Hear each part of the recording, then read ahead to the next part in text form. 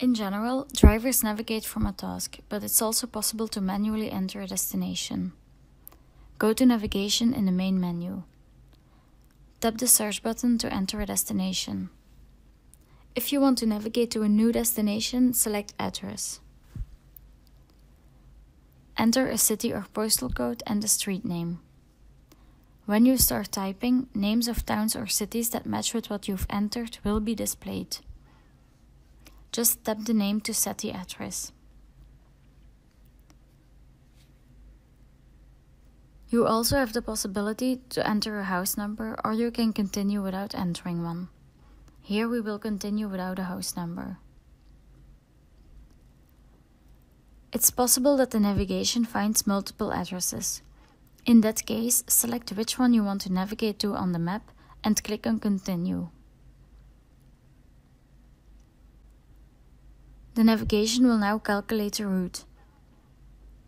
You see that it takes us 1 hour and 2 minutes.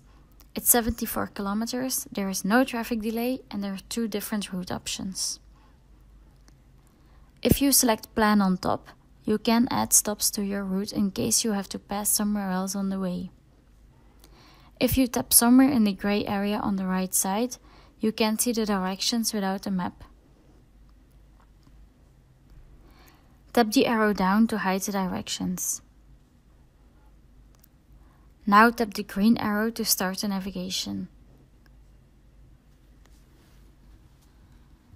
On the right side of the map you see the traffic bar. This bar indicates if there is any traffic on your way, and it displays how much traffic there is. In this case we don't have any traffic. The bar will be red when there is a heavy delay and yellow when there is a small delay. You can also see the distance and ETA. If you tap on these, you can change what kind of information you want displayed. For example, you want to display your speed instead of the distance. Select Speed and click the cross to save. To stop the navigation, tap the menu button and select Clear Stop.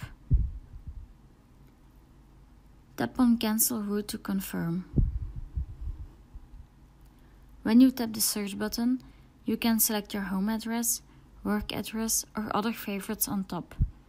To edit your favorites, tap the Favorites button. Then tap on the Edit button and select which address you want to edit. For example, you want to rename work to your company's name. So here I will name it Trimble.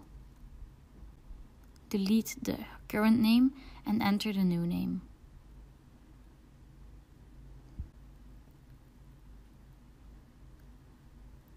Tap on the arrow to save. If we now go one step back, you can tap the plus button to add a new favorite. If we go back to the main menu, in the middle you can see your recent destinations. If you tap on More Recents, you get a longer list of recent destinations. If you scroll down, under your recent destinations, you can find points of interest. These are, for example, gas stations, truck services, etc. If you tap the dots, you can find additional POIs. If you want to navigate to one of your contacts, you can tap on Contacts. If you have coordinates, tap on Coordinates and enter your values. To change your navigation settings, tap on the menu button and select Settings. You get an overview of all the settings and just select the one you want to edit.